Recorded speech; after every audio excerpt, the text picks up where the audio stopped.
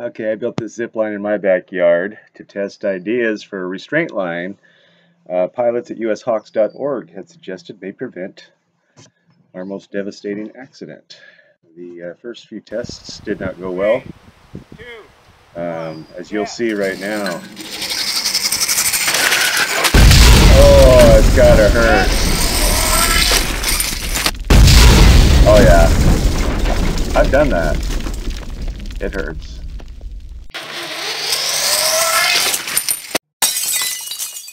Nice one. So then I got this idea. What if I connect the rear restraint lines down low onto the rear flying wires?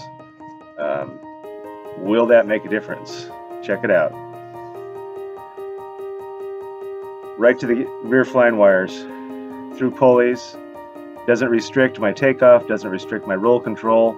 I can pull in fully stuffed and not even know the line is back there. I set it to go just barely tight in the fully stuffed position. It's about 3/16 Delron line. Will this alter that forward swing? Will the rear wires take the load? Take the load off of the main suspension lines? Will it prevent the head from striking the nose of the glider? Pretty excited about this one. Pretty excited. Couldn't wait to get that thing pulled up. I've lost so many friends. And there it is. There it is. Check it out. Main suspension goes loose as the rear lines kick in. Trajectory is altered. The head does not strike the keel. It works.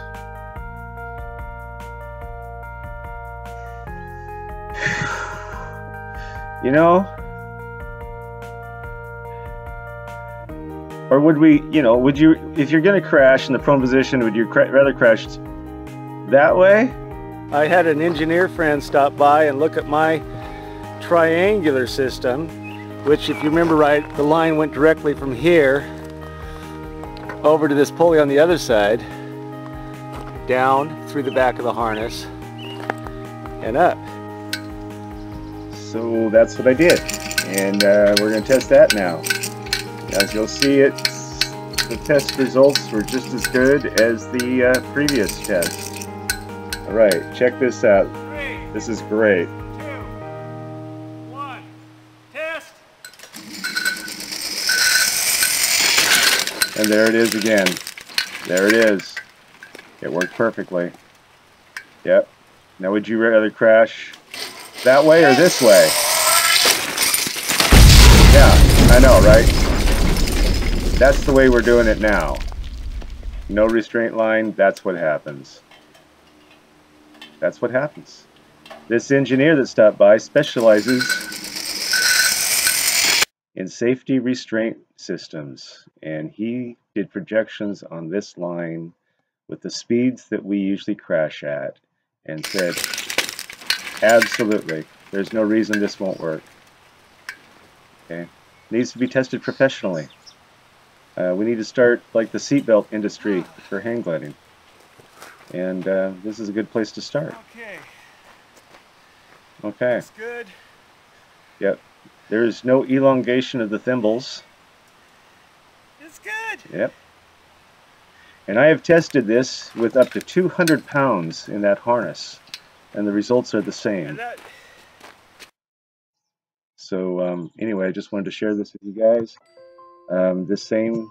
Those rear cables can also be designed into the flybar system. The cable will run through the flybar, out the rear handles, or out some hole along the side of the rear handles and attach to the cables.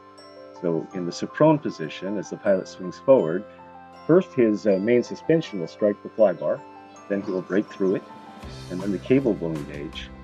And then, as the pilot is swinging forward feet first, this same dynamic would kick in, where the rear flying wires are now restraining him from swinging forward to a point that could do harm to him. The speeds we crash at are survivable speeds. 15 to 35 miles an hour is usually, those are the usual speeds we crash at. There's no reason that some type of safety restraint, such as you just saw, could not be developed. Well, thanks for watching, and let me know if you think this is a good idea, bad idea. Should I move forward with this, or should I just walk away from it all? Appreciate the support. Thanks for watching. Later.